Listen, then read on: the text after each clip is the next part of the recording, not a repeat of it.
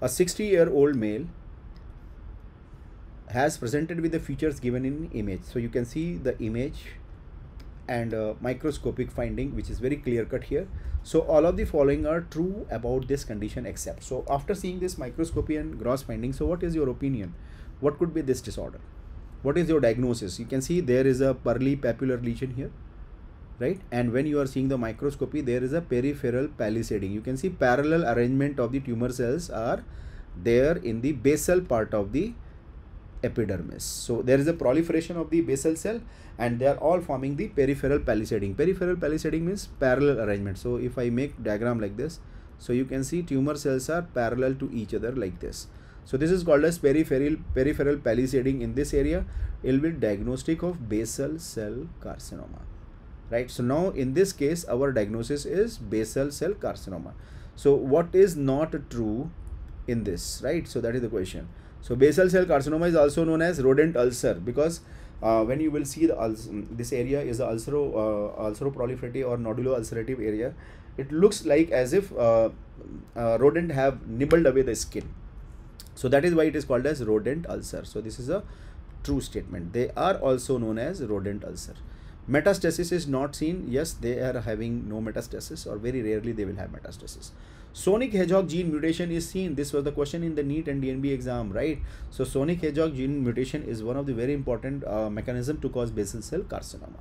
Most common site is forearm. So you can see that, and the question itself is showing you that most common site is not forearm. It is the face above the angle of mouth and the lobe of the or pinna of the ears, right? So this is a false statement, right? So now we will have a brief overview of the basal cell carcinoma. Why basal cell carcinoma is also known as rodent ulcer. So you can see, first of all, you can see this is rodent, looks like a rodent ulcer because rodent is nibbling. Why it is called as? Because tumor nibbles away the skin like a rodent. That is why it is called as rodent ulcer. So that is why it is also known as rodent ulcer, right? That is why it is called as rodent ulcer. So please remember rodent ulcer because tumor nibbles away the skin like a rodent ulcer. And what is the common site? So you can see common site is a line drawn above the angle of mouth and pinna. So tumor mass is here. So basal cell carcinoma mass is here, right? So now you can see common site is above the line drawn from the angle of mouth to the pinna. So it is not forearm. Basal cell carcinoma, how will be the gross or clinical finding? So they will be having pearly papule. You can see this is the pearly papule. This is a little bit more closer view of the pearly papule, right? And they are having pearly borders with some of the dilated blood vessels are also there. Dilated blood vessels which are dilated or tortuous. So we can also call this as a telangiectatic blood vessels, and there is a central ulceration also. Central ulceration. So this ulceration is the reason for the rodent ulcer, right? So now understand.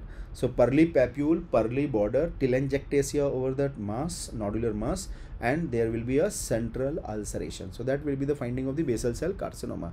So in basal cell carcinoma, what you will see, there is a sonic hedgehog gene mutation, and most common site is face above the line from the earlobe to the angle of mouth, right? And on microscopic examination, what will be the finding?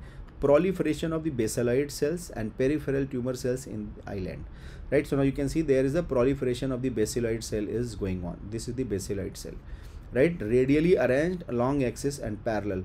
So they are having radial arrangement, long axis is parallel to this. So this is called as peripheral palisading. So this palisading which we are seeing here is diagnostic for the basal.